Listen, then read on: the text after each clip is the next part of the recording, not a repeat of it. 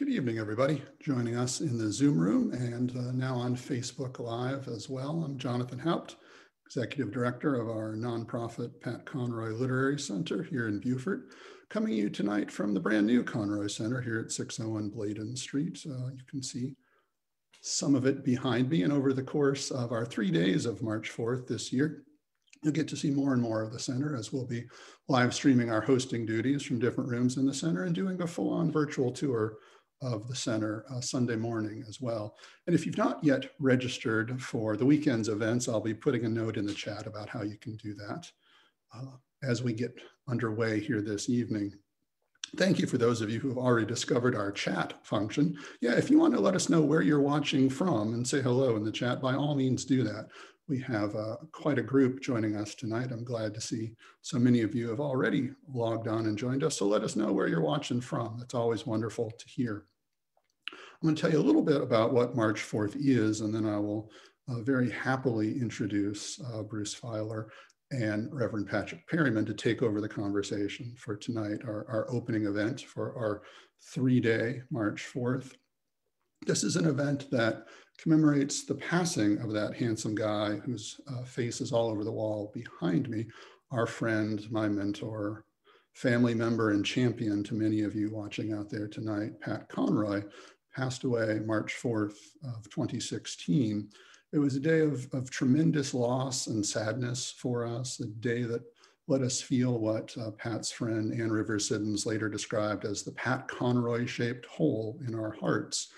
And our nonprofit Pat Conroy Literary Center grew out of that as an opportunity for us to try and literally march forth in Pat's absence to continue his gracious work as champion and mentor to readers and writers and teachers and students.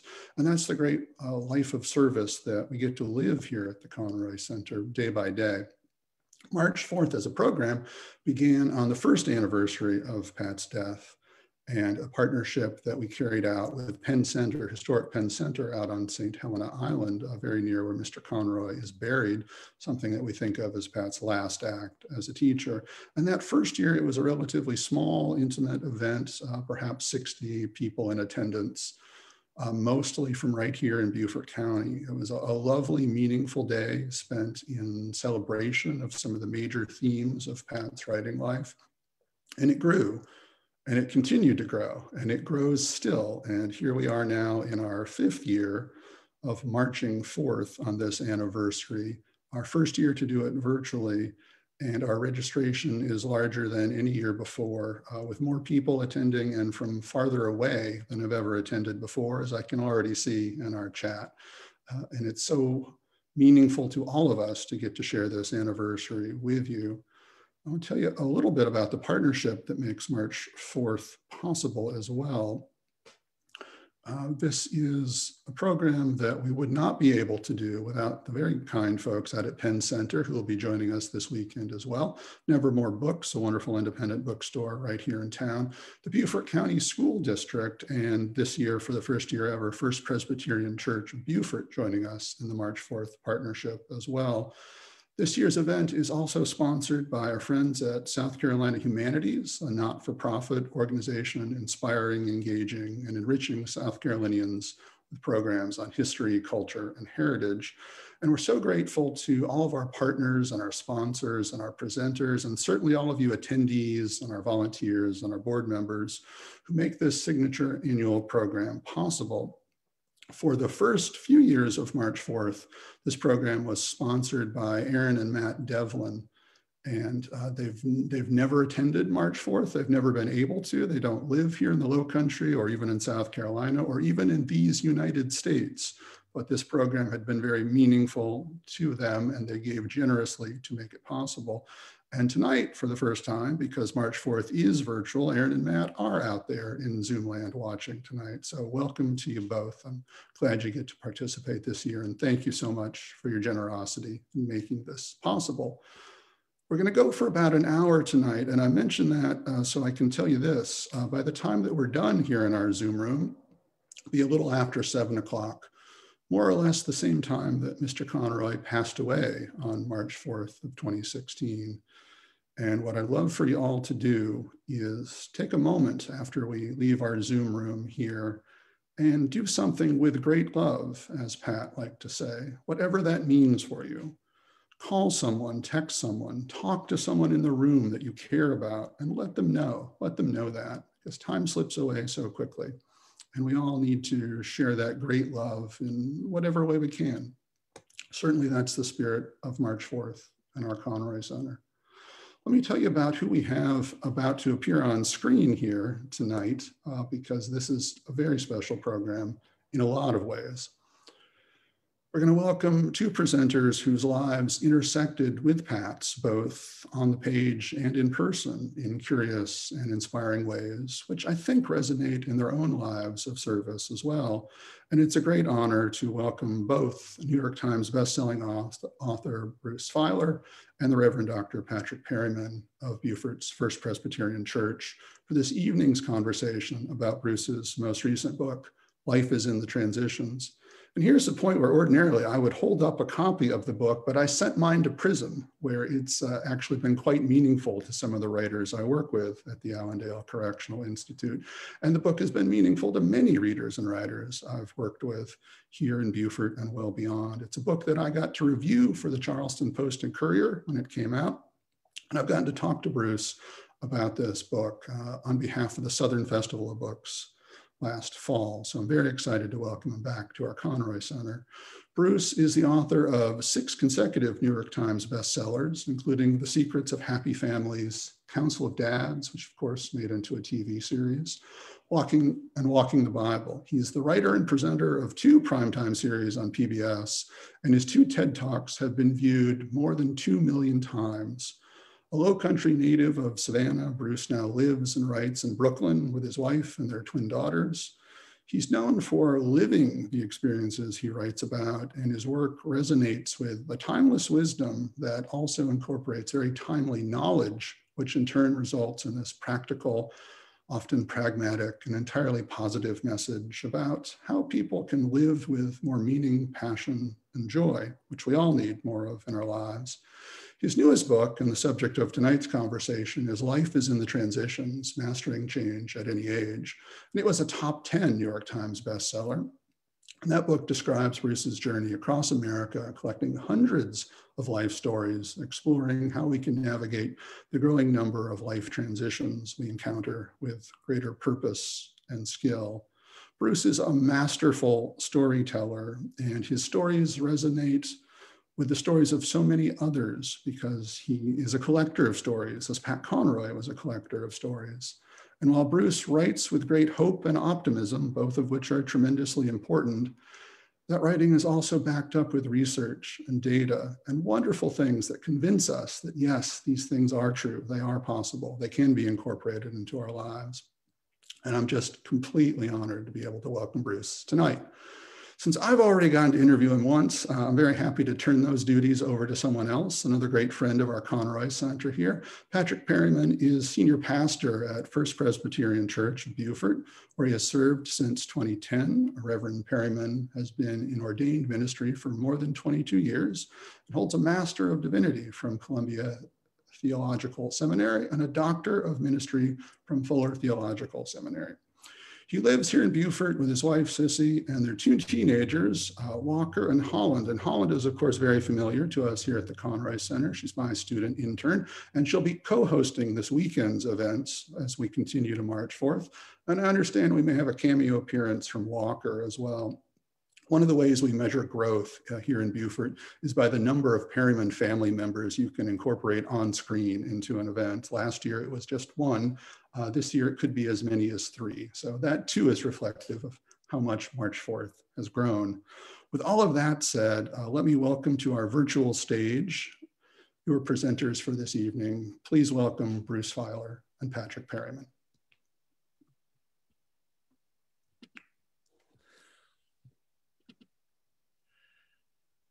Well, Jonathan, thank you for that introduction. And we won't probably see anybody from the family. I am actually at my office trying to avoid the dogs barking and all of the other attendant things that might happen. Bruce, it is an honor to be here with you. I told you earlier when we corresponded that I have been a fan of your work for a number of years. I actually was looking through my books and found there was a package when I came to Beaufort about 10 years ago. I used to host a book club in our church, and we had read one or two of your books in that club. And when I moved here, a couple of the members gave me a copy of Walking the Bible, the book, and the video. Wow. And I already had watched the video and had the book. So they still are, I'll show you, I've still got them bound up as a little package memento that stays on my shelf. You mentioned that in some of your work, having some of those things that you can look at and remember, because it reminds me of that group and the time that we spent together. And just appreciate your taking the time to come home, even if it's sort of virtually, to the Low Country, and would love to for you to tell us a little bit about how you got started on this particular work. Life is in the Transitions. Well, I'll be happy to do that. Let me just first thank you for that kind introduction, and with apologies for all the space on your bookshelf that I appear to be occupying, but I'm grateful that my work has, sort of triggered these conversations between and among you and your colleagues and your journeys. And I didn't quite hear the invitation over to Sunday dinner with the Perrymans, but I'll as a point of privilege accept that. And I'm just Absolutely. Thinking of your daughter. When Jonathan interviewed me at the Southern Festival in October, I think he quoted your daughter in a question to me, and I'm tickled that you're here, and it reminds me that nepotism begins at home. So I'm glad that you're here supporting her, and I just want to remark on Jonathan's kind, not only his kind introduction, but his service both to Pat and to the idea of writing and writers in the Low Country. And I'm sure we'll get into this later, but I was deeply affected and influenced and inspired by Pat as a young person wanting to be a writer in this part of the world. And I did this thing. I've been tickled because I wrote a book on Abraham, as you know, and sort of the iconic moment in Abraham is when God says, "Go forth from your native land to the land that I will show you." And so "go forth" is sort of this big phrase in my life. And now I have March 4th. I actually could remember being in Miami on March 4th, the night that Pat died, and seeing that news kind of flash before me, and literally on my bed, kind of breaking down in tears and memory of all he's meant to me. And I don't know anybody who's met him or read him who hasn't been affected by him in some way. So to be here five years later on this night is meaningful for me personally, and I'm sure we'll get into this a little bit later. But to answer your question, in a lot of ways that this journey, like so many journeys of mine, began in the Low Country. In this case, a call from my mother. So for those of you who don't know, I grew up in Savannah, 5 generations of Georgians, left there and went to Yale in the 80s, left there and went to Japan to teach, not unlike Pat going to Damascus, except that it's nothing like that, but it was everything like that to me at the time. And I would write letters home on kind of crinkly airmail paper. And when I got back to Georgia, 6 months later, everywhere I went, I can remember this vision of like being in a square in downtown Savannah and someone coming up to me saying, "I love your letters." And I was like, "Great, have we met?" And it turned out that my grandmother had Xeroxed them and passed them around, and they had gone viral in a sort of old-fashioned sense of the word. And I thought, wow, if this is that interesting to me and all these people, like, I should write a book about this. I actually never tell this story, but since I'm at home tonight, I'll tell. I actually went to the Chatham-Effingham County Public Library on Bull Street in downtown Savannah and checked out the only book on publishing they had, which was a book about propaganda in World War II. And I thought, well, this isn't going to be very much help. And it doesn't happen this way, but I saw my first book at 24, 32 years ago. And I've never held a job since. And in my 20s, I wrote these books about Japan and England. I spent a year as a circus clown. It was in my 30s that I wrote the Bible books that you referred to, Walking the Bible, Where God Was Born, Abraham, a book about Moses. And this, in the context of the conversation we're about to have, I think of now as a kind of a linear life. Like, right, I figured out what I wanted to do early. I did it for no money. I found some success. I got married. I got children. I had children. But then in my 40s, I was just walloped by life. And so this journey, back to your initial question, begins with a call from my mother saying that my father, who has Parkinson's, has gotten very depressed and has tried to take his own life. And this kind of creates this controversy, not this controversy, this crisis, as you can imagine. This is on the heels of getting cancer at 43 as a new dad, the heels of the recession, which hit my family very hard. And now we have this crisis. And my family in a lot of ways is sort of hyper-functional. So we're sort of all swarming together trying to solve this problem. And we're dealing with medical issues and financial issues. But I'm the story guy, and I've always been the story guy, and I'm the meaning guy, and I've always been the meaning guy. And so kind of on one Monday morning, I send my dad an email with a question, like, tell me about the toys that you played with as a kid. And he answered that question, and I was like, okay, this is interesting. And then I sent him another one, tell me about the house you grew up in. And I begin to do this, as you know, Patrick, week after week. It's now been 7.5 years. And in the course of this time, my father has managed to write, this is someone who never wrote anything longer than a memo in his life, a 52,000 word autobiography that literally, as we speak, we are editing and preparing to bring into the world. And so when this happens, these kinds of events, our instinct is not to talk about it. We don't want to admit to ourselves, to our friends, that we're in pain, that we're in struggling, that we're in a challenging place in some way. But when I started and kind of got the courage to begin to tell people about this experience, it turned out that everybody else had a similar experience, where their life was upended in some way. And so I was actually at a college reunion, and people were starting to tell these stories because I had mentioned this from a dais. And I called my wife, Linda, that night, and I said, no one knows how to tell their story anymore, and I've got to figure out how to help. And now it's about disruptors and transitions, and in a lot of ways now it's about the pandemic and this moment that we're all in. But it didn't begin that way. It began as a storytelling exercise. Let me go talk to people, ask them to tell their story, and let me listen, and let me see if there's some ideas or patterns or themes or takeaways that emerge from these conversations. Wow, that as you were describing that, I was thinking that your life was, major family crisis with your father, major financial crisis, and then major health crisis, all of these things together. And then what comes out of it is not just your telling the story, but that next step of how do I encourage, and more than encourage, really give some concrete ways to get at it. So, I've sort of poured through the book and gone back and forth. It's, if I have more than 2 or 3 different colors that I'm writing in when I'm writing in the margins, that's always a good sign for me. But could you talk a little bit about some of those patterns and some of those tools? I mean, I'm kind of going back and forth, not knowing who already has read it, so we can go really deeper, but also wanting to kind of trace out. I will just be very candid for everybody who's watching.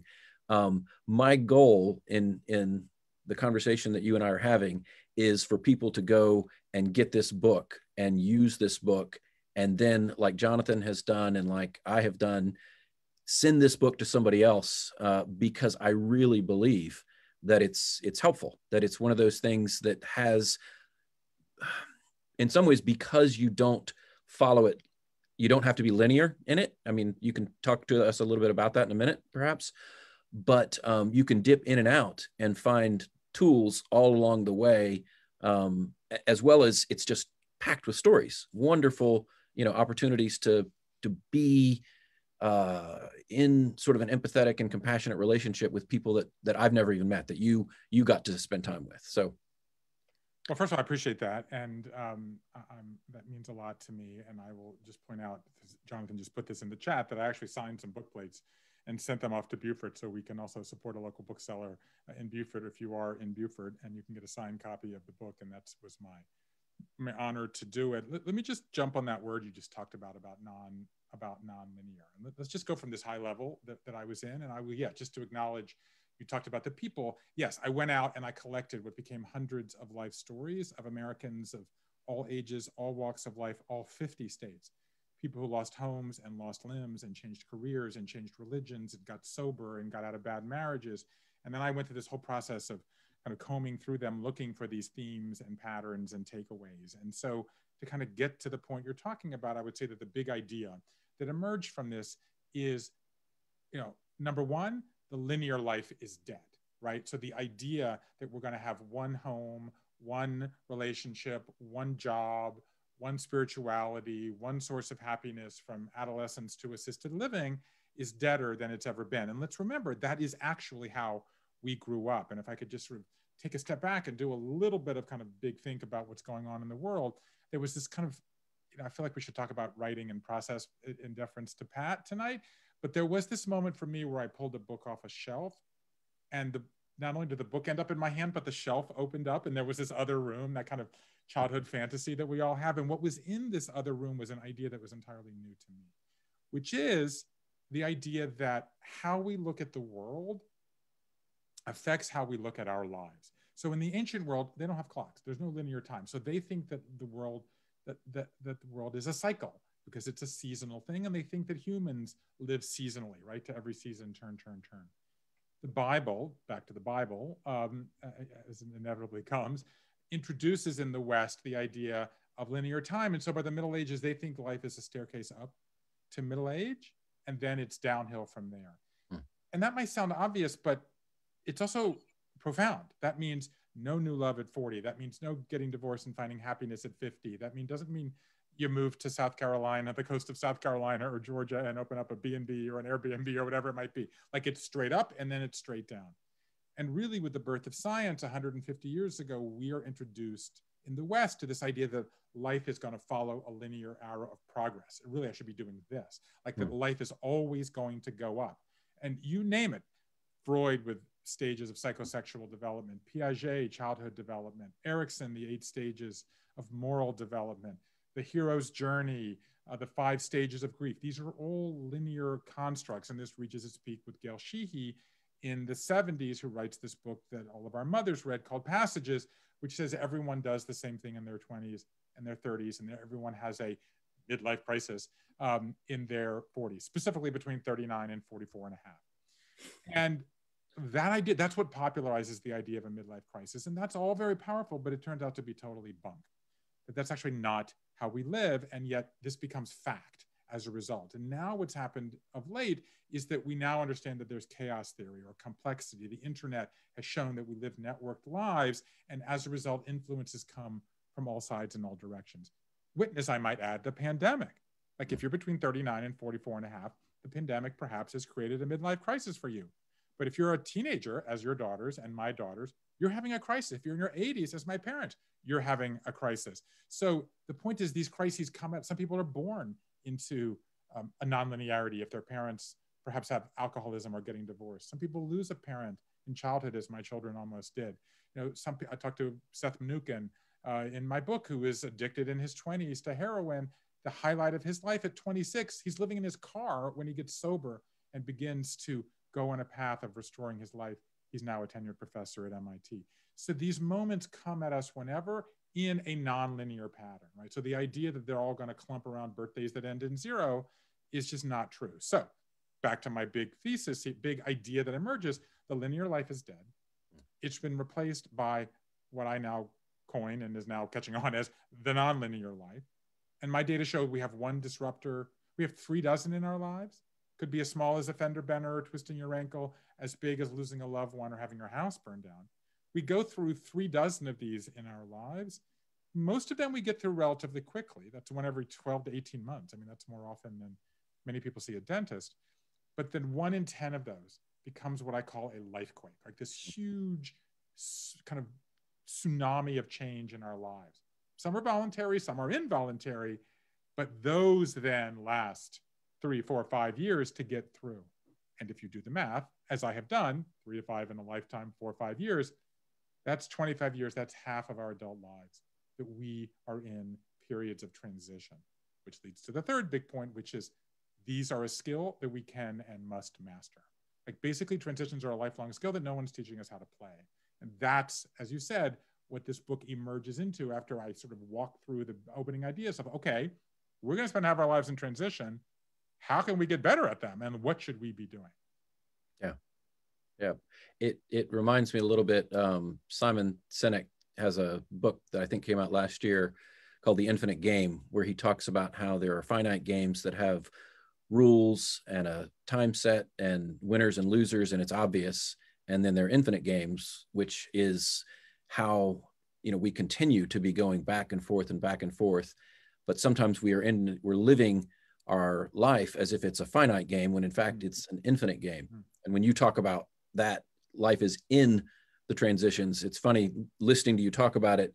It's almost like that little part of the subtitle ought to be the big bold sort of bullet point in the middle of the cover that says, how do we live in the midst of those transitions? Because what you just described says that's where you are going to be.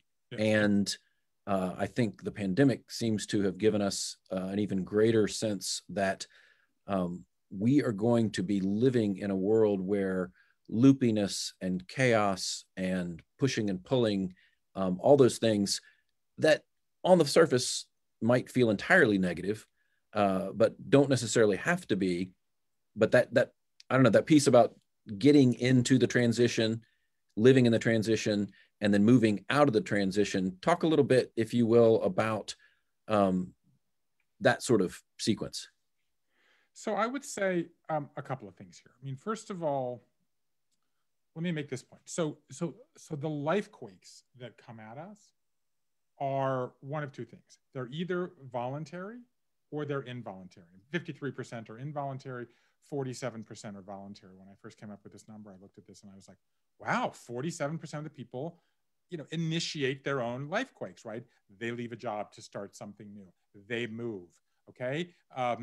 They get married or choose to change their degree of religiosity. Like they're embracing the opportunities of the nonlinear life.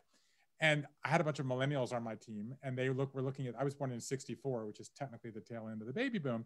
And these millennials looked at this like, well, 53% are involuntary. Like I don't control my life. You know, and by the way, depending, even in a family, like an involuntary life quake might be that your spouse cheats on you, but a voluntary life quake might be you cheat on your spouse, right? So even within a family, like there's a kind of subtle difference there. So I tell all that to say that the life quake could be voluntary or involuntary, but the life transition that comes out of it must be voluntary. You must lean in and choose to go through the steps. So what are the steps? So I would say, based on my experience, that there are kind of two types of people when they get into a life transition. There's either make a 217 item to-do list and say, I'm going to get through it this weekend and I'm going to be, you know, get a gold medal and a blue star or whatever it is, a blue star and a gold medal, whatever it is. That would be my wife, totally. Like, I'm going to be the best ever at getting to this transition. And then there's a lot of other people who lie in a fetal position under the covers and then under those heavy blankets they seem to sell all over the internet and say, this has never happened to anybody. Oh, woe is me. I'm never going to get through this. Well, neither is right. But so here's the thing that you look at enough of them, as I have done, and you notice that there's a certain pattern to them. So as you alluded to, life transitions have three phases. There's the long goodbye, where you accept that it's emotional and sort of say goodbye to the life that you're leaving behind. There's what I call the messy middle, where you shed certain habits and experiment and try and use creativity to try on new habits. And then there's the new beginning, where you kind of unveil your new self and kind of add a new chapter to your life story. Now let's use the pandemic as an example. Well, the point I want to make before I get to the pandemic is, for 100 years of thinking about transitions, going back to this anthropologist, Arthur Van Gennep, 100 years ago, who first invented this idea, he said, everybody said you must do them in order. Well, that also turned out to be bunk. Like Van Gennep said, it's like leaving one room and then walking down a hallway and then walking into a new room, which is very vivid, but not what it's like. Because the truth is, you walk into the hallway like, oh, I'm not ready for that. And then you like go back into the old room, and then you go run down the hallway and peek in the new room, but oh, I'm not ready for that either. You go back to the hallway. Like, people do them in a non-linear way. Like, imagine if you're getting divorced. Like, some people have already started a new relationship before they leave the old one.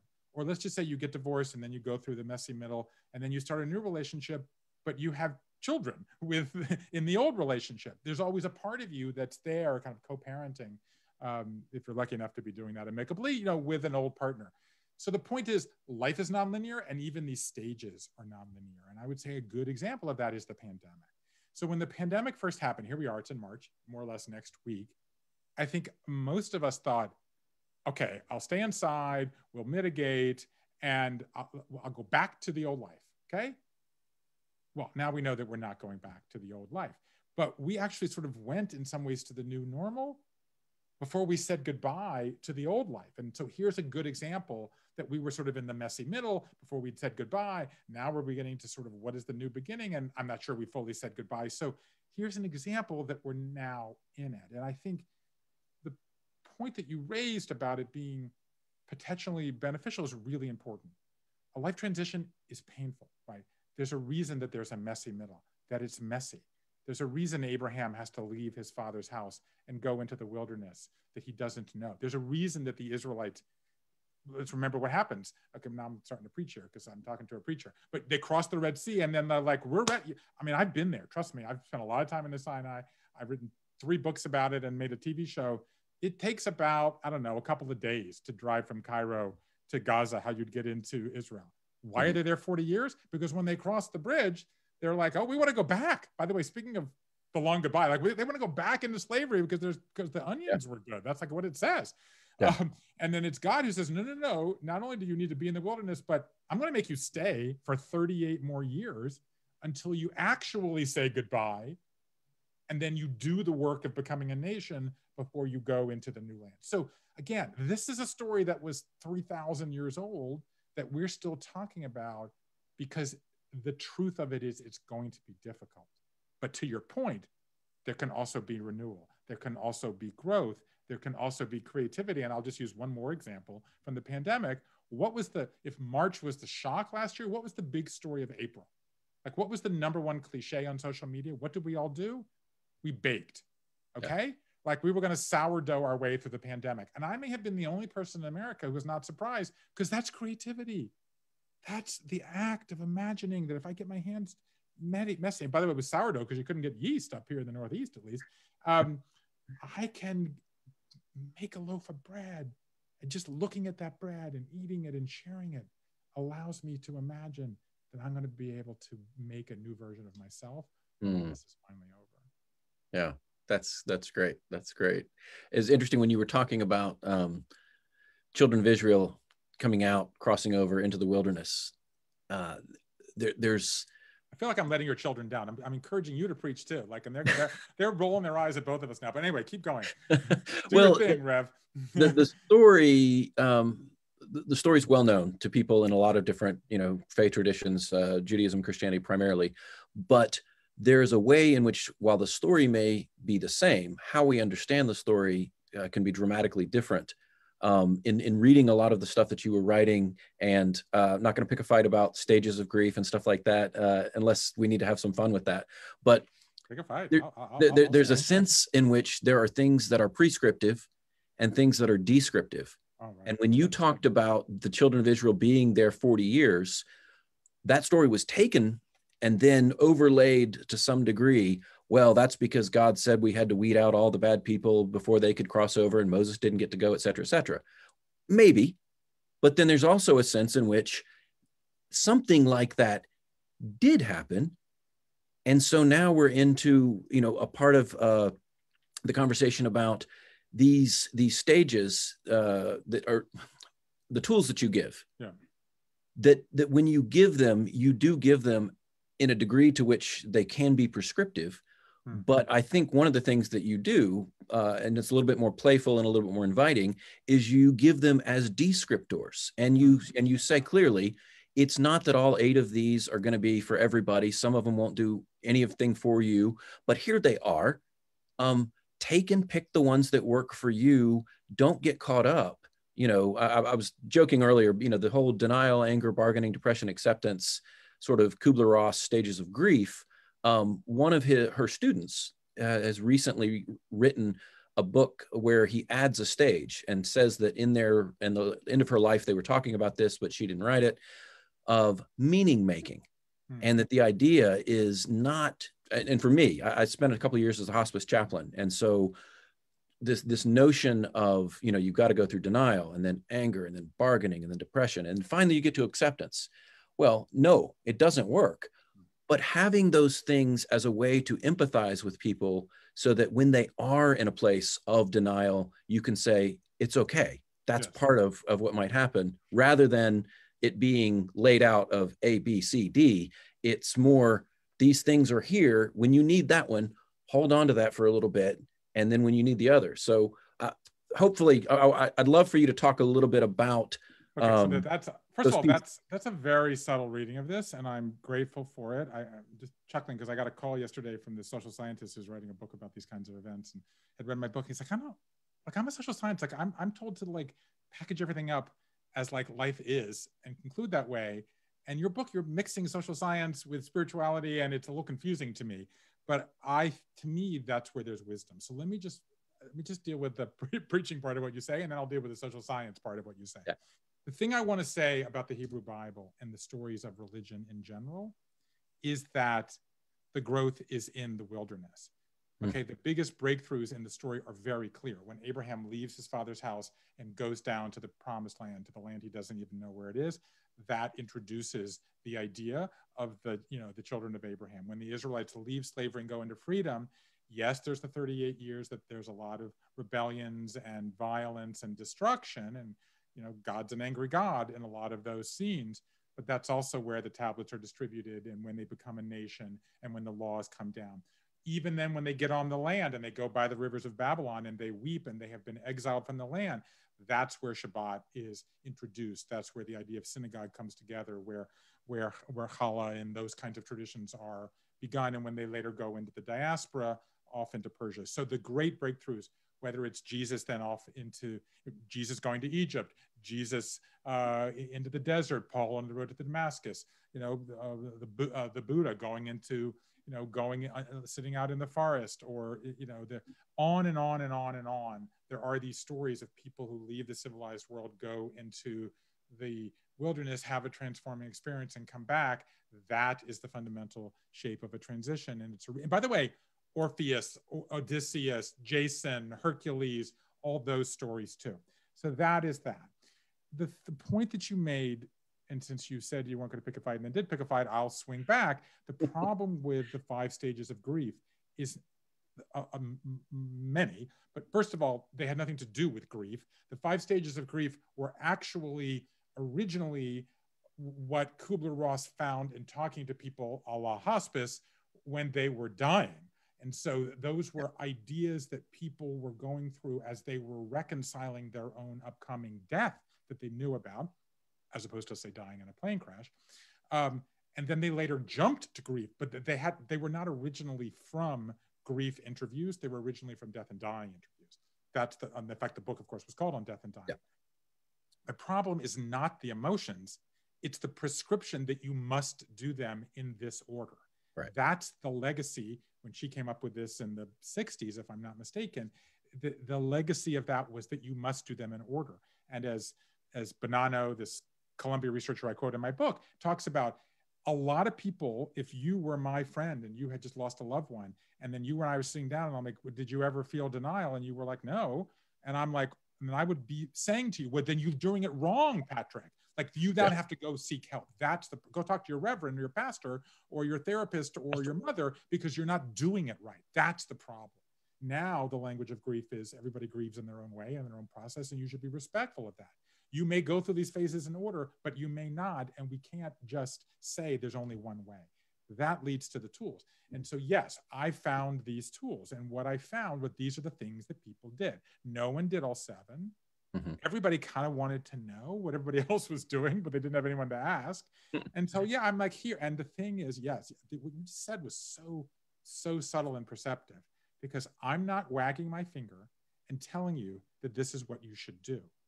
I am showing you other people, and this is what they did, in the hopes that you can find in there an idea, now that we see it's working in the marketplace, is that relates to me. And so what are the tools? I'll just give you an example. The first one is accept it, because it's an emotional experience. Mm-hmm. I look 225 people in the eye and I say, what's the biggest emotion that you struggled with in your transition? Number 1, fear. Can I get through it? how can I pay the bills? How can I live without this loved one? What am I going to do without my leg? Fear. Number 2, sadness, grief. Like, I miss having a job. I miss those days when I could meet my loved ones and I didn't have to sit inside during the pandemic. Like, I miss being with that person. I much preferred when I could see before I've gone blind. The third one I found interesting, which is shame. I'm ashamed I need help. I'm ashamed I can't pay my bills. I'm ashamed that what I did when I was drinking too much. I'm ashamed that my child has an anxiety disorder. And a simple question at the supermarket, how are the kids? I don't want to answer. And that's too torturous for me. So how do you process that emotion? Which is the next question I asked. You know, some people write it down. Some people do what I do, which is buckle down, right, and go to work. But 8 out of 10 use rituals in some way. Mm-hmm. They hold services. They hold farewell parties. They raise a glass of champagne or non-alcoholic champagne. They bury something in the backyard. They jump out of an airplane. They do these rituals to say, yeah, I'm going through it. It's a way of saying to yourself and to everyone around you, I'm going through a difficult time, and I'm going to sort of acknowledge that it's difficult. My wife just came in 30 minutes ago. She's got a bunch of stuff happening in her professional life, the details of which are not important. In this case, they actually happen to be mostly good things, but she's overwhelmed. And she came in like, I just got this call and I've got to respond to this. And I got this email. And I was like, you know what you need to do, Linda? You need to acknowledge that you're in an emotional, transforming, transitional, complicated, heavy stage. And the worst thing you can do, back to my saying she would have made a 217-item to-do list, is make a decision tonight. Yeah. You know, take it, just say out loud that this is a complicated emotional time. And even doing that will give you permission to approach the whole moment in a different way. Yeah. Oh, I got a little caught up in sort of listening to that. And I'm cognizant of the time. And I know when we talked earlier that one of the things that you mentioned was that you had more than one Pat Conroy story, recognizing that this is March 4th. We are 18 minutes away from, the 5th anniversary of his death, and his ability to collect stories and then to, give those to the rest of us was, just such a wonderful and incredible thing. Tell us a little bit about your connection with Pat, or some of the memories that you have of how that influenced your life. So here's a transition for you. So we were talking about the tools of going through a life transition. There's 7 tools, and most of them are vaguely associated with a stage. They accept it and mark it. That's the long goodbye. The missing middle is shed it and create it. Some, the baking or painting or dancing or baton twirling, those kinds of things. And the last 2 are tell it, unveil it, like share with others that you're going through this transition, and then tell it, add a new story. But there's one that happens at all times, and that's share it. And so don't go through it alone. Like, find somebody that can help you. So what I realized in talking to people about people who influence them in their lives and their difficult times was there are different types of support.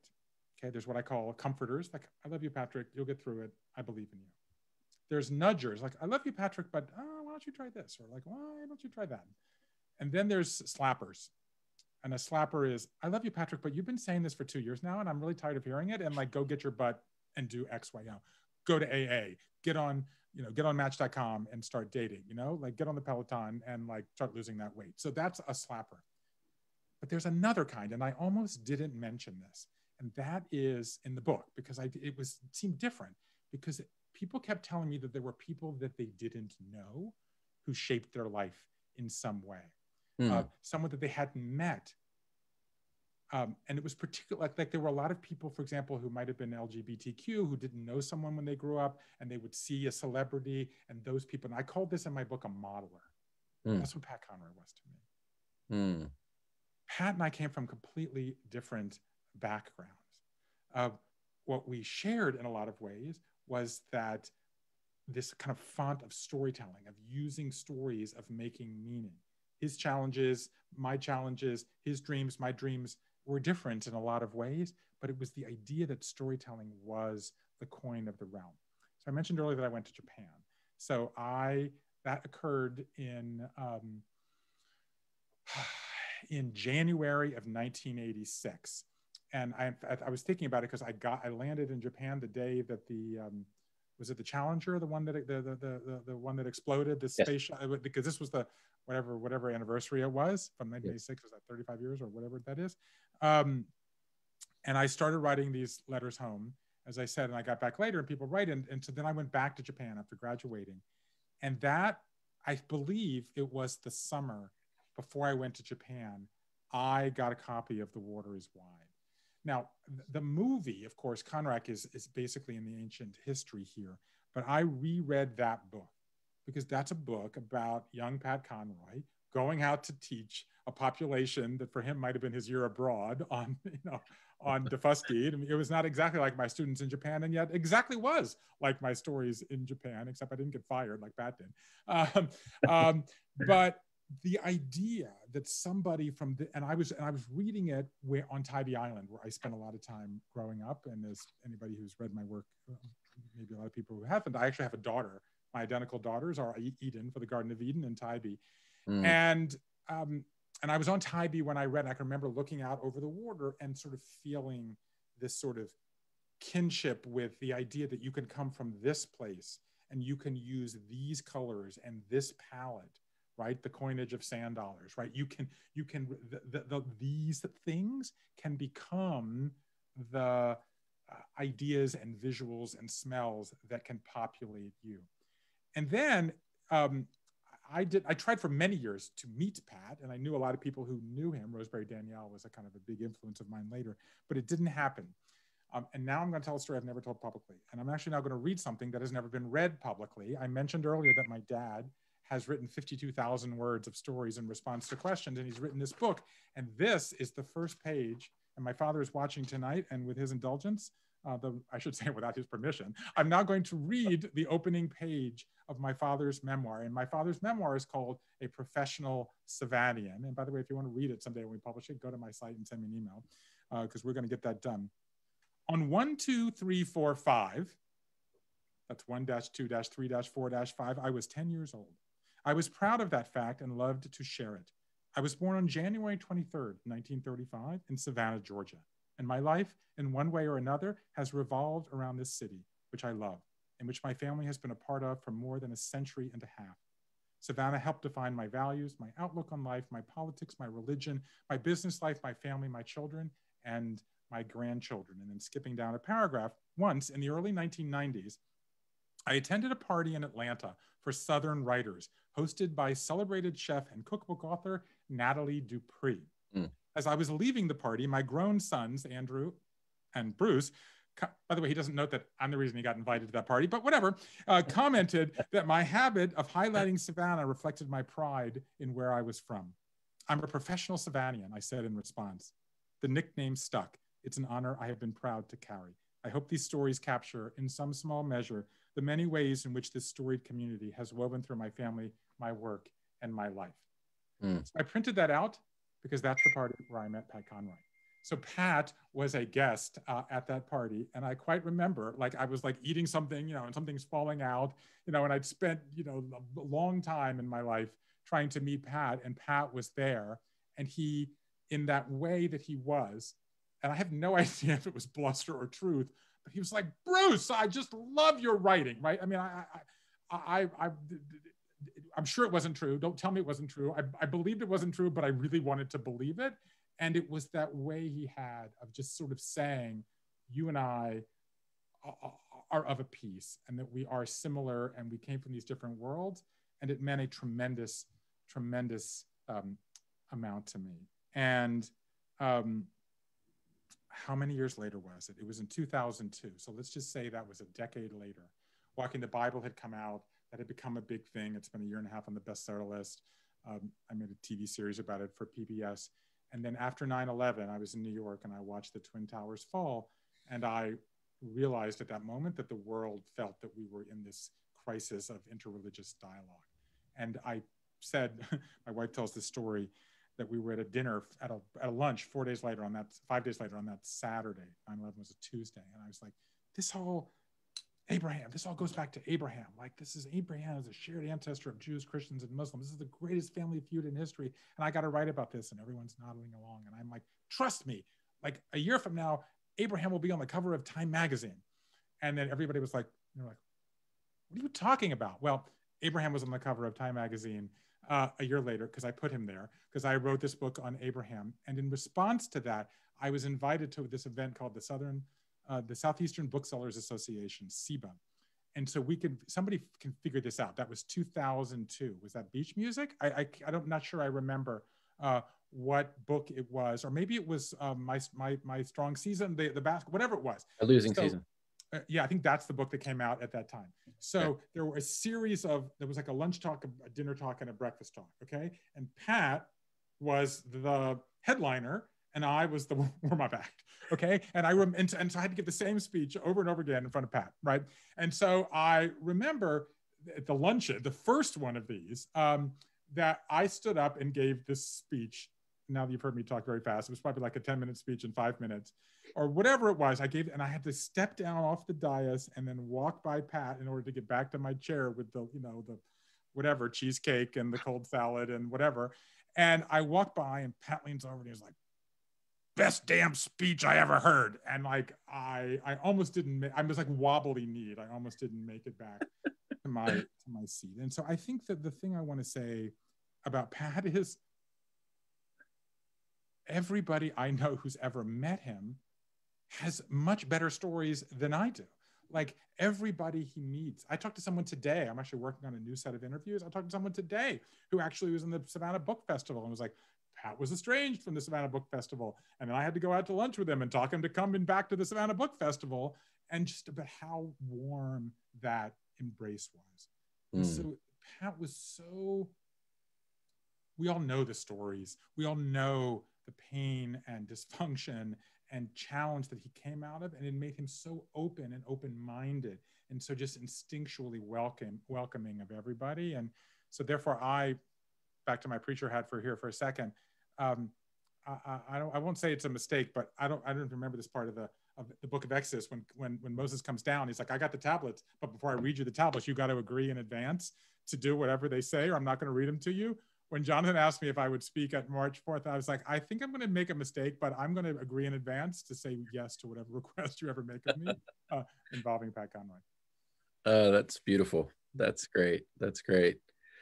I am looking at the clock, and there's a couple of more things that I had written down that I kind of wanted, a couple of things I wanted to share, sort of read you back to you. If you want to comment, that's great. But I really am thinking more in terms of, back to what I was saying at the beginning. I really think that, this particular work that you've done, it elicits compassion and empathy. And you reference that a part of your purpose in doing this is to offer people these kinds of tools, which, I think are invaluable, but also really, really important right now. It's going to get crazier, I think. We're not going, the whole nonlinear life is going to continue to spiral in different ways, where we're going to need to find ways to connect, to love each other, and to care more. And one of the things that you do in this book is at the end, and I know you have this on your website as well, is you give us the tools to engage people that we know, and also people perhaps that we don't know, with a series of questions that then create the space in between to connect with each other. So I just wanted to, do that as a kind of like, hey, y'all, get that's towards the back. It's there in the appendix. You write this in the book, and I just wanted to share it. The larger point here is worth emphasizing. We have a choice in how we tell our life story. We do not write it in permanent ink. There are no points for consistency or even accuracy. We can change it at any time for any reason, including one as simple as making ourselves feel better. After all, a primary function of our life story is to allow us to place experiences firmly in the past and to take from them something beneficial that will allow us to thrive in the future. Only when that happens will we know our transition is complete.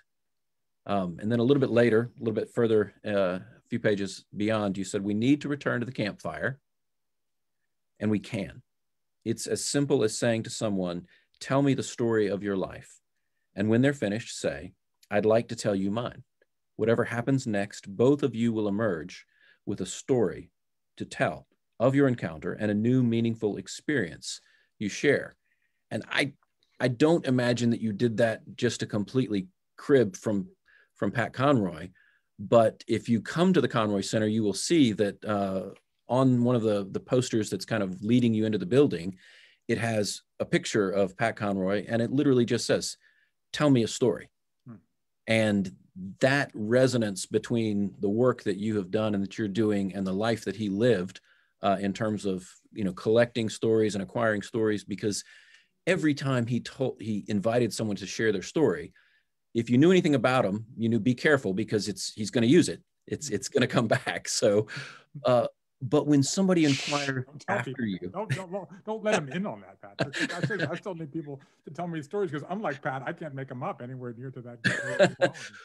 But anytime you inquire with, a sense of curiosity about someone else, you are giving them a validation of who they are, and that what they have to say is worthwhile. And that comes through in your work. There was a sense in which all the stories that you were telling that carried from one idea to the next idea, I could feel this is someone who cares about what people are saying. And from that caring, then offers to us an opportunity to do some self-work, but also to do work with others. So in that respect, I think as one of the lines that you talk about in the book with some frequency is the need for repair, and to repair narrative, I think, is perhaps how you put it. But do you remember what I'm talking about? So there's a lot there, and that's so beautiful. You're such a generous reader and a good soul. Those who get to be in community with you and go through pain with you and learn with you, I know what a gift you are to the Low Country, and I'm honored that you've spent that time thinking about my work. I'm especially honored by the connection to Pat, one of the great storytellers in American history. But let's pause on this for a second. We all have this story that goes on in our head about who we are and where we came from and who we want to be, what our dreams are. It's kind of always running low in the background. And one thing we've learned in the last generation is that story isn't just part of us, it is us in a fundamental way. That life is the story that you tell yourself. And I'm often asked, how did you find these people and why did they tell you the things? Because as you saw, there's a parade of incredible life events. I talked to people who were in cults and people got sober and got out of bad marriages. And I mean, the stories it'll actually, if you're going through a difficult time, it'll make you feel grateful for all the difficult things you're not dealing with. But there's still fundamentally no greater drug than someone look you in the eye and saying, tell me your story. And there's no greater gift than opening up and listening to that story. And a story can take two people who have no relation and give them a relationship for life. And, but it requires actually being still and listening. So you said, yes, I had a template that I used for these life stories at the end of Life is in the Transitions. I do offer it there. What you're referring to on my website, if you go to brucefeiler.com, and there's a tic-tac-toe board at the beginning and the yellow box in the middle, if you click on that, I actually now have a way that I can email you a question every Monday morning, like I did with my dad. And it's been way more popular than I expected. People asking their loved ones or parents or aging parents or grandparents to do it, to tell these stories, because what you said about repair is the way to think about this is that a lifequake, and we're all on a lifequake right now, is fundamentally a narrative event. The story we've been telling about who we are has been ruptured in some way. And the only way to repair that rupture is with a new story in which you add a chapter that we went through this pandemic and we suffered this, we learned this, we experimented with this, and we came out like this. So you've added a new story with some sort of positive ending. because the fundamental thing at the end of the day that I learned is that we have these stories we tell ourselves, but our stories are, to a way we don't often appreciate, shaped by the earliest stories that we know. There's all these scriptural stories for anybody who grew up in a religious context, or the kind of great mythologies of the Western world for someone who grew up reading those stories. But the earliest stories we hear are fairy tales. And fairy tales have a main character and they have a happy ending. And that's what we all want. But that's not what makes it a fairy tale. What makes it a fairy tale is that the main character, the hero, has to go through the woods. And what happens in the woods is they encounter a wolf, or an ogre, or a dragon, or a downsizing, or a death, or a tornado, or a pandemic. And we want to close our eyes when the scary parts start and when the wolf appears, but you can't, because that's when the heroes are made. And the hero has to learn how to get over, around, or through. The Italians have this great expression that I love, the wolf in the fairy tale, lupus in fabula. And it's like, just when everything is going well, here shows up the wolf. And so, but that's the important thing, that we all want to and need to be the hero of our story. And in order to do so, we have to learn to slay the wolf. And so my message to you is, if you're going through a difficult time now, if you lay in bed last night worrying, or had a cup of coffee and sat this morning wondering how you were going to get through it, I was where you were. I went out and met people that were way worse. And their stories is what gave me hope, and hope in a general sense, but also, as you said, and have said so kindly over and over again, practical things you can do this week or next week or the week after to get through it. So come on this journey with me. We can meet some wolves and learn some new techniques that will help us slay them, and we can get through this together. There is a way if we do it with one another. Well, thank you. I think that probably is a wonderful, literally good word, benediction, that you've offered for us. And I appreciate the work that you've done. Look forward to what will be coming next. And hopefully we'll find a way and a time where we're able to see each other and not looking through a screen. All of the folks, I'm looking up and down the chat, are kind of spread out all over the country. But for those of us who are here in the Low Country, look forward to the times when you will make your way back into this part of the world. And meanwhile, we all have the good fortune of being able to access your work through the books that you've written and through the website that you offer, that particular tool to go back and forth and be able to hear our stories, tell our stories, inquire after one another as to stories, and then do the work for and with each other. So thank you. I really, really appreciate what you've done, and look forward to reading and getting to know more about what you have, what you'll be offering. Thank you, Patrick. Thank you. I still didn't hear that invitation to dinner at the Perrymans, but I'll think that it's there. And thank you, Jonathan, and hats off to all the community in and around the Pat Conroy Literary Center in Beaufort, and the work you're doing to inspire future people to go out and tell their stories, which is what we all want and what we all need and what we all can benefit from. So good night, everybody, and thank you very much for joining us.